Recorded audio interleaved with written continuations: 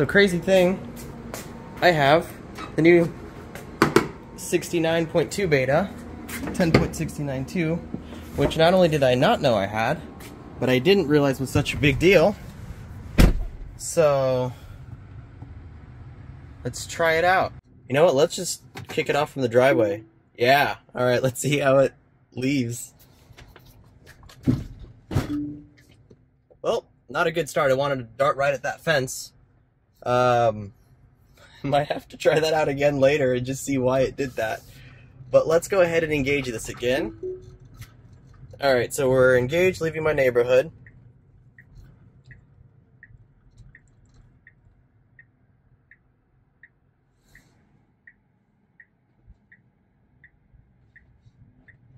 So just like before, it's extremely cautious when it approaches the stop. But I feel like it was maybe a little bit more confident than before. Normally it would, it stops enough to piss off the person behind you. Now it just seemed like they would be slightly irked. So that's an improvement. Let's see how it makes the left here.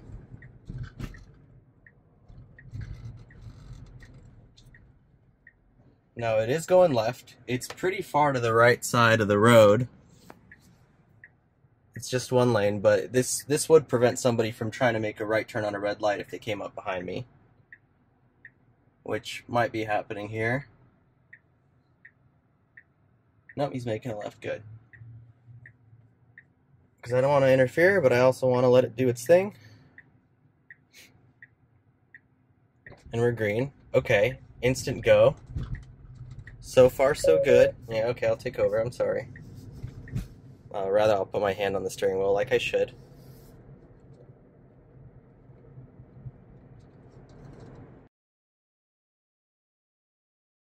Okay. Slowing down from a reasonable distance. Right behind an Ioniq, which, by the way, these are fantastic cars.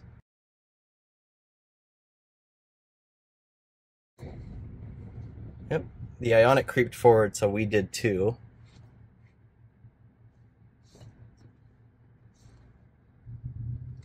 So it started off strong and then it slowed down right before it crossed the intersection, I think just to make sure there's no red light runners.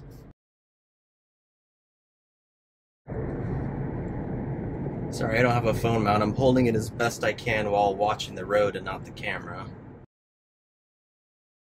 So let me go ahead and let it go 5 over.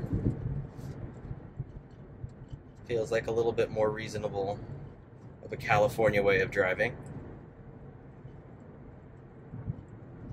Now these lights get a little confusing for a human. I don't know how autopilot's going to handle this. So go through the first intersection. We're on the brakes, I can feel it. You can see the regen. It's changing lanes because it thinks the Ioniq's going too slow. Slowing down. It slows down every time it passes an intersection before it approaches the next. Okay, it saw a speed limit sign. It set the speed limit down to 40. Let's go ahead and bump it to 5 over again.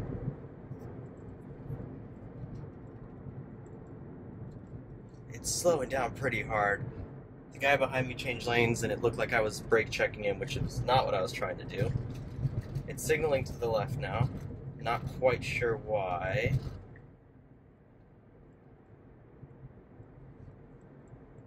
Perhaps these lanes merge up ahead. Wow, they do indeed. Through traffic merge left. So it's not just using its vision. It does have some sort of like GPS as far as which lanes to take.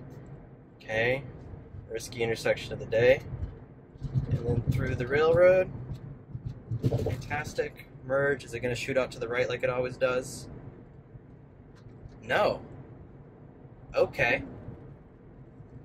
Tesla owners with the experience will know when you're driving on the highway or anytime there's a lane that's merging from your right side, as soon as those lanes merge, it sees it as one very wide lane and sees itself as being in the far left, so it wants to correct and go center. So anytime you have a merge, what happens is the car shoots over to the right and then kind of darts back to the left as the lanes get narrower, and it just sometimes creeps out the person to your left because it feels like you're going to come back and swing him, which is reasonable for them to freak out because nobody would drive like that.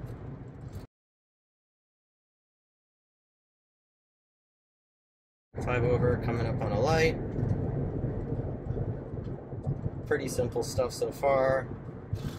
I noticed no difference in acceleration, so that speed felt consistent through that intersection. I have my hand just here on the left side a little bit, just to give it a little bit of pressure and to take over if needed. But as you can see, I am on FSD. The car is driving itself. I'm not doing anything.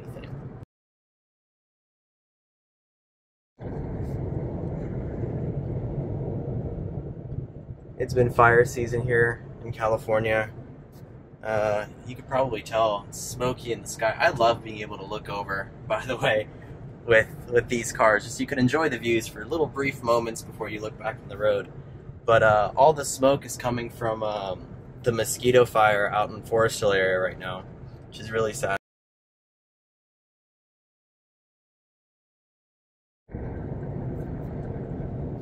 Wait, was that guy asleep in his Tesla? I feel like the driver of that Tesla was asleep just now. Am I wrong? I am going to have to go back and look at that footage later.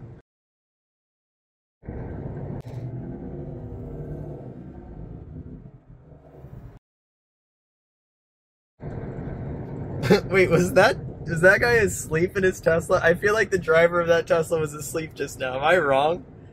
I am going to have to go back and look at that footage later. I couldn't have seen that right. Okay, I'm sorry, it's adjusting my zoom. So part of the new update is this little camera. This little camera is a lot more active than it used to be. And it is very quick to let you know if it's not happy with what you're doing. If I look at my phone, if it sees that my eyes are looking at my phone rather than the road, I will get that notification of pay attention to the road. If it sees that, you know, my eyes are not looking forward, same thing, or if I'm looking down, same thing. Alright, it's a little sunny, so I put on my sunglasses.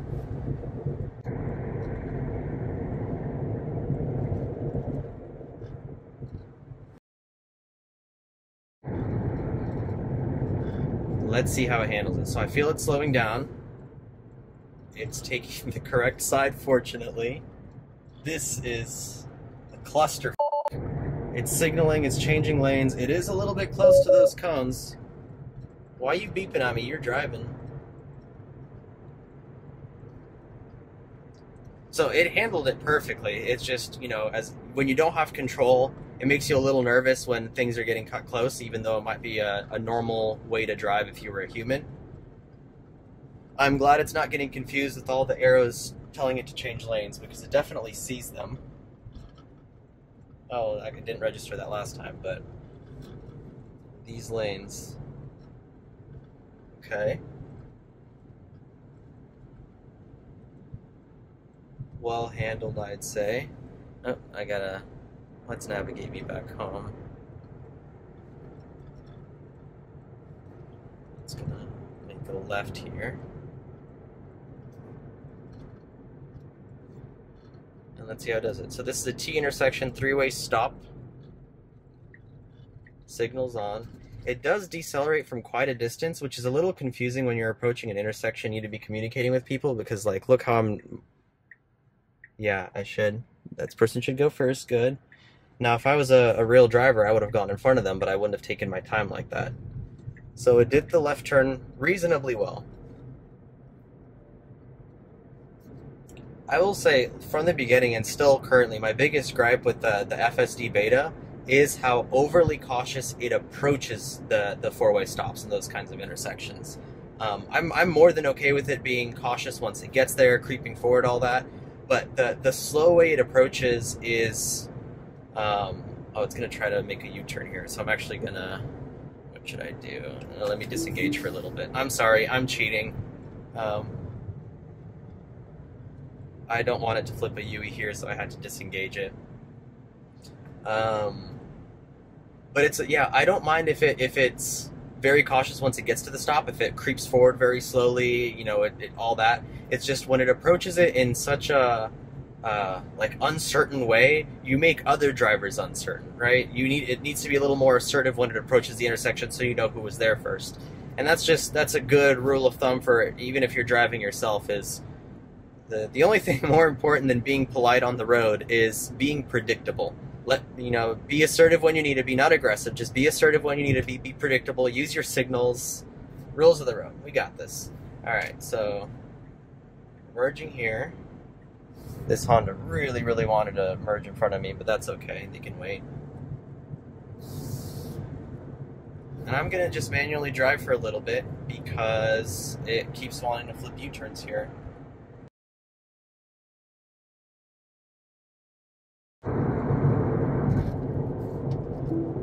There we go. So I'm letting it go 5 over. It's going to make a left turn at this light, and let's see how it handles it. Slowing down. It's not handling this well. Okay. It sees that the Honda's there. Huh. Nope. Yep, that didn't like that. So I'm going to go ahead and disengage this. And we'll go a different way.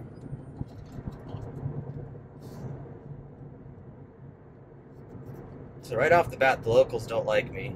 Hey, a Lotus!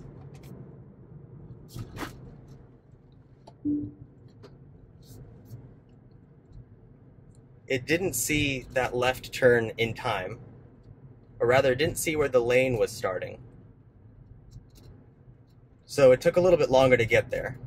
And by the time it wanted to make that left turn, that Honda that was on my earlier wanted to take the lane. Now, they did give me space once they saw the signal, but my car was uncertain and didn't want to make the turn.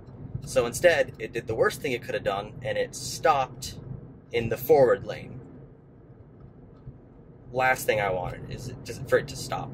And then someone who was coming behind all of us had to swerve around me because, I was standing still in the middle of a highway. So that was not the best. Let's let it take over again. Let's slow down to 5 over again. Okay, we're turning left. Why are we moving so far right? Okay, this one was way better.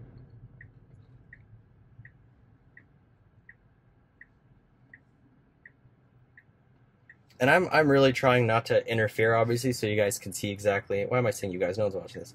I'm trying to not take over for reference for this video, so that it can be seen exactly how this version of FSD would handle things. But when I'm actually driving the car, so in a situation like that at the intersection, first let's see how this handles it.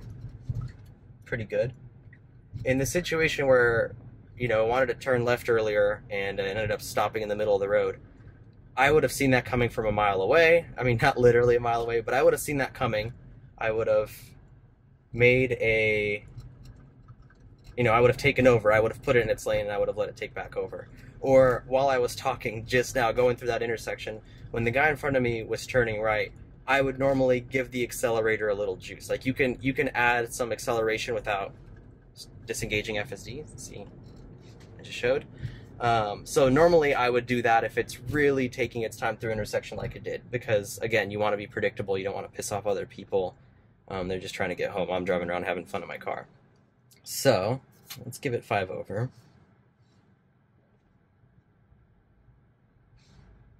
See, right here I would normally accelerate a little bit, but it's okay.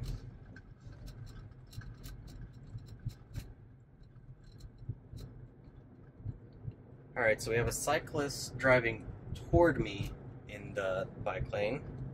I don't think that'll be an issue. Yeah, it's not going to be an issue there. They're close to the sidewalk. Look, it detects everything, everyone.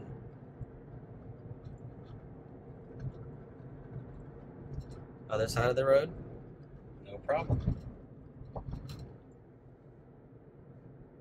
So which lane will it choose here and why? Okay. And then how will it handle the light?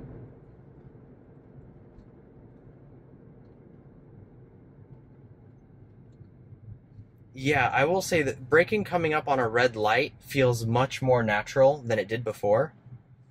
It does feel pretty human. Like, I don't think you can tell that that was autopilot if you were driving behind me. But leaving the intersection, as well as coming up on the 4-way stop signs, those are very noticeable, to say the least. Obviously, we're resisting the urge to punch it as soon as the light turns green.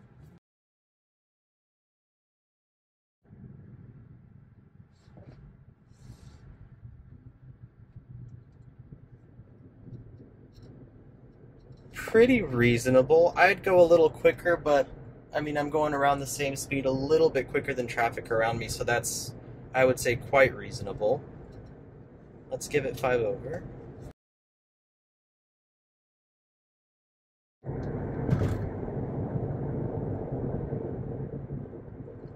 That time it felt like it didn't notice that intersection until it did, because the brakes did not apply smoothly. They were there all of a sudden, like it suddenly realized, oh, there's a red light ahead.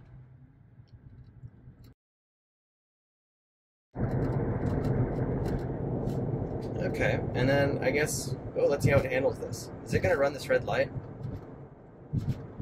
Wow. So, as a human driver, I would have braked there 100%, no questions asked. I was fully prepared just now. If there was a camera there or a cop there, I was fully prepared to accept a ticket because that looked like I was about to run the light.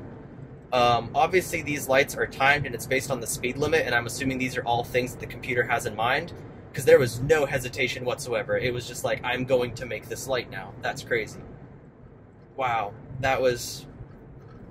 Yeah, I thought I was going to run that red light.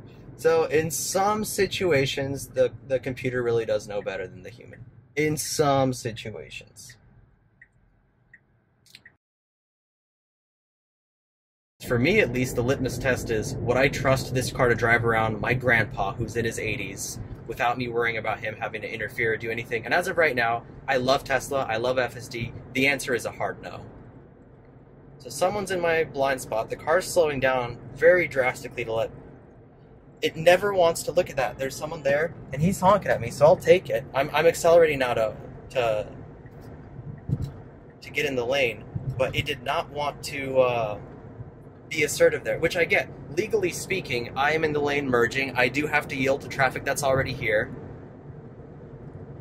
and that's good. I don't think that was necessarily, you know, the wrong move. Maybe it was a little bit more on the other driver. Oh, I was about to signal over here, but let's see how the car handles it by itself. I'm not comfortable with this. All right, I'm going to take over and brake here, because I couldn't escape to the left because that guy was hauling. And I didn't want to startle this guy by coming up on his butt just because I'm trying to test my software. But let's take over again. Let's give it 10 over now.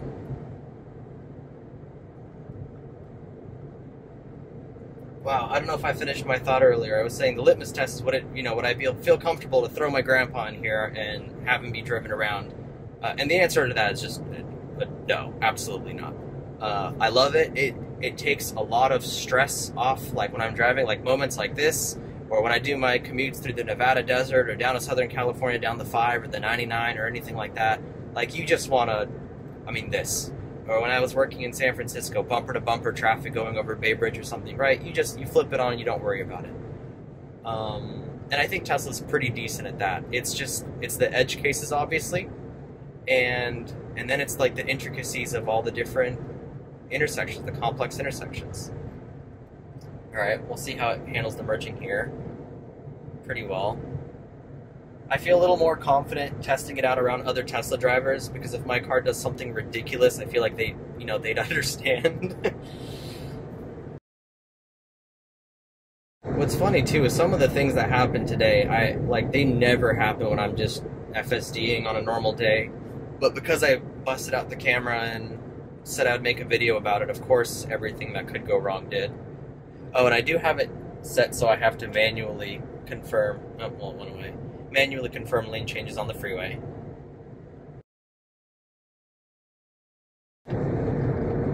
See that? See how it kind of moved over to the right because it saw the lane get wide? That's the one thing that for some reason feels to me like it would be such an easy fix. But apparently not, or at least it's not a priority. That's been an issue for a long time. Watch this merge. It's going to suddenly see the streets become wide, and it goes over to the right. You don't notice it too much. Perhaps you don't, but you can definitely feel it. You can feel your car swaying one way and the other, and then from the outside, I think you can tell quite a bit as well.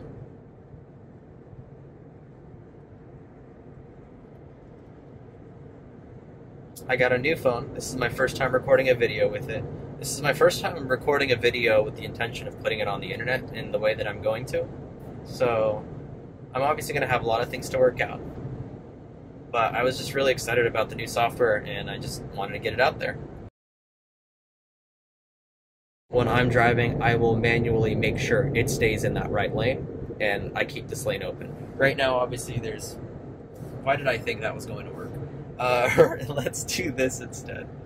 Right now, there's obviously nobody behind me, and so I feel comfortable just kind of letting it do its thing.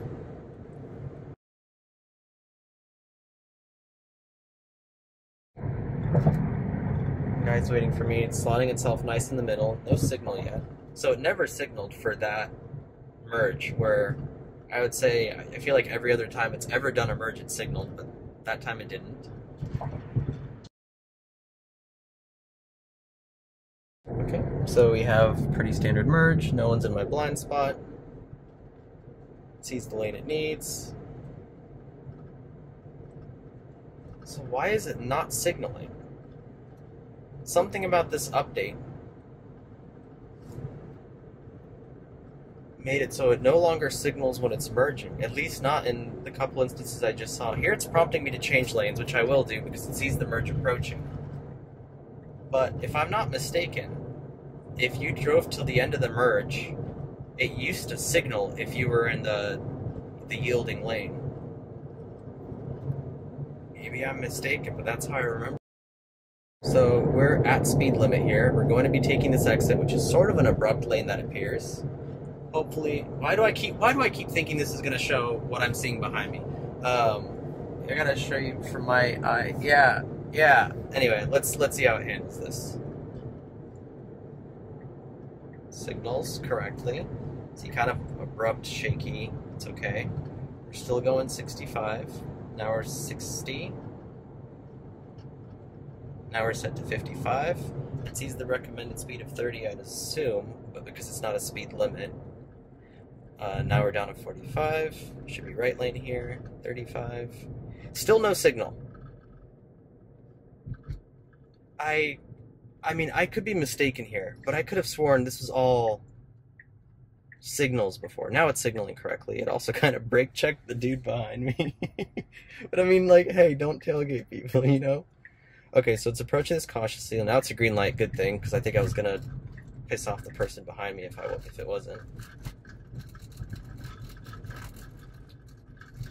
Most of the rest of the drive should be pretty straightforward, and I feel like it handles most of these streets really well. Overall, I'm impressed with it. I noticed it since 69.1, which I also didn't know that was a big deal when I got it, but after I drove it, I was like, wow, this feels much more like a human is driving it. Not the best driver, but a decent human driver most of the time.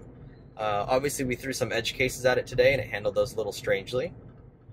But overall, I've been very impressed with the software. Enough to put my grandpa in it? No. But, you know, enough to keep buying the stock, enough to have hundreds of shares and thirst for more? Yes, absolutely. Okay, it's handling... It always makes me a little nervous when it takes those corners with the curb so close, but it's never curbed a wheel, so I'm happy. So these flashing stop signs that are all throughout my neighborhood, most of the time, registers as a stop sign, works fine. You can see it's creeping forward to check on visibility, all clear, good to go. But the other night, I got stuck at a stop sign because it thought it was a stop light, and I think he was just waiting for the stop sign to turn green.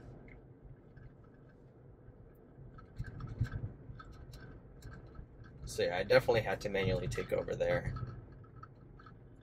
See, it brakes a little far in advance, just a little too far in advance for my liking. It takes a while to come to a complete stop as well, which again, I would rather it be assertive. It's not that I'm trying to get to the intersection before anyone else, I just want it to be much more apparent to everyone around me when exactly I brake and when exactly it's my turn to go. Because again, it's all about communication and being predictable when you're on the road. That's how to be a good driver, is to be a safe and predictable driver. Well, we're basically home, so I guess I'll leave it at that. I'll probably upload this right away. Today's September 11th. See, creeping forward, it sees the pedestrian crossing with their dog, but it's very, yeah, apply lights. So it was very cautious there, and I think it's because there was a pedestrian in the road. So yeah, as far as this thing not reacting to kids on the road, like, no chance that, I don't know if you guys saw that kind of smear video, but no chance. This car, if anything, is overly cautious. Alright. It always cuts that corner a little bit there. Well, that's it for this. I'll upload it. Feedback is welcome. If you want me to try anything, give me a shout. I'm in the Roseville, Rockland area, basically Sacramento, and I'm happy to drive within 50 miles if there's any particular roads you guys want to see. So just let me know, and thanks for your time.